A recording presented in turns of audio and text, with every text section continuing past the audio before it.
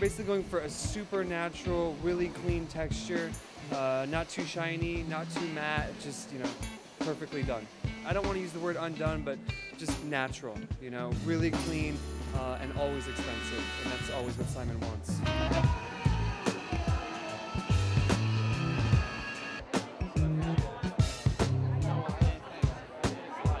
I like Simon Spurr because he's fitted me for a couple events, and I just like their stuff a lot. I mean, I think it's really simple and clean, and it just works with my style. So I wanted to come and support, and also check out what he's got in store for next season. It's a three-piece suit. You like it?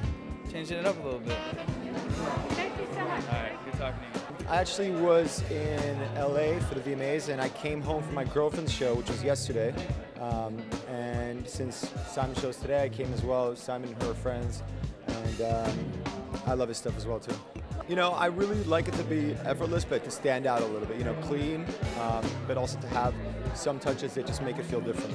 Well, I'm a fan of his clothing, actually. I think it's just about self-expression. You know, we play ball, we're on the court, everyone has the same jersey on. You know, but I think once I get off the court, you know, I wanted to show people who I really am. You know, how I take my time. I'm very into, you know, small details, and you know, just about expressing who I am. Yeah, I'm a fan of Simon. You know, I saw some of his outfits. I wanted to come to the show, show some support. You know, hopefully we get a chance to work together in the near future. We talked about it backstage, but I just want to see some of the 30, 40 looks that he told me that he had that's walking out here tonight.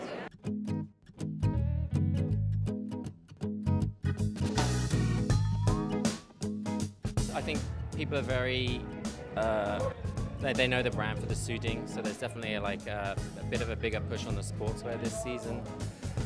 That said, the first section that opens the show is very graphic, very modern. There's some graphic prints in there. There's actually a suit jacket in there that's inspired by a guy called Norman Wilkinson. He was the first guy in the 1920s to develop the first form of camouflage for the British Navy, which is called a dazzle ship. So it's like very angular lines joining and intersecting each other. So that's the suit that we engineered.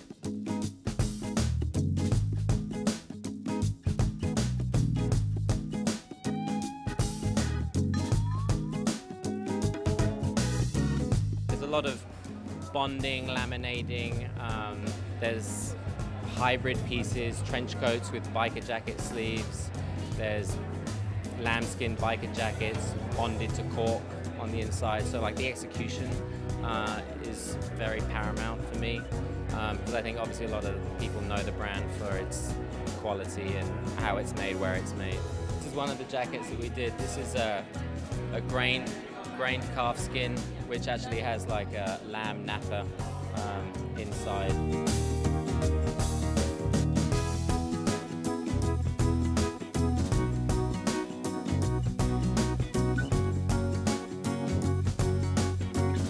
There's some like traditional like parka coats which have these big kind of laminate pockets on the back, and you can see there's like Mac taping inside.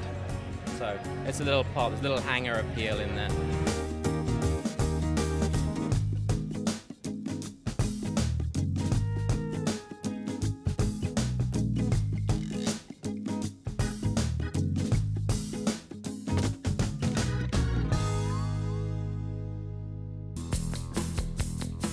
With menswear, it's about the nuances and it's about like a fresh interpretation of things. So I've taken a lot of Mac tape detailing, which is normally found on the interior of garments, and put it on the exterior, even in product categories where you wouldn't normally expect it. So they're little touches that give you a reason also to buy familiar pieces, because menswear, you know, guys like the subconscious familiarity. So like, what's the reason to buy another trench coat?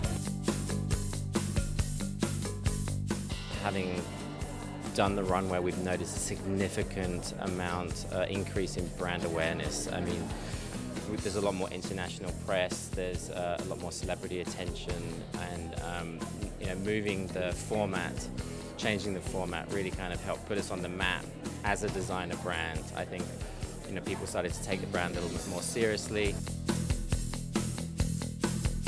I'm just at Simon's show. I'm in the middle of training. I think deep down, guys are kind of competing with each other, you know, to see who's the best dressed in the league. You know, some guys have stylists, some guys don't. You know, we have a dress code, and you know, that's kind of our way of saying, okay, we'll take the dress code and we'll embrace it, and it's telling the guys to, you know, have that grown-up look, and at the same time, like I said before, we can really express ourselves. I like it. It's edgy, it's classy, but at the same time, you know, as athletes, you know, it fit us very well, and I think that's what he's trying to cater to. You know, a little bit more athletic, and I like that, and I support that. Fashion is a way of life, man. You go out there, it's what you think, and I think with all the shows going on, we just want to be a part of it. We have a chance to come out, be fashionable, and show people a different side of us rather than just on the court.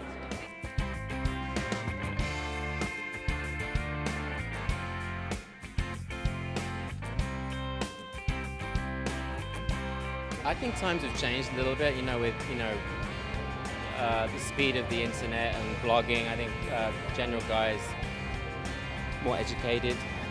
He's got access to a lot more information, so he knows what he's looking for. And that's where I think, you know, a brand like Simon Spurr does really well. Of course, you know, it's a journey for me. I'm still growing within my own skin, and, you know, I try and raise the bar every season, and as long as the collection evolves for me, then I'm personally satisfied, and I hope that other people enjoy it along the way.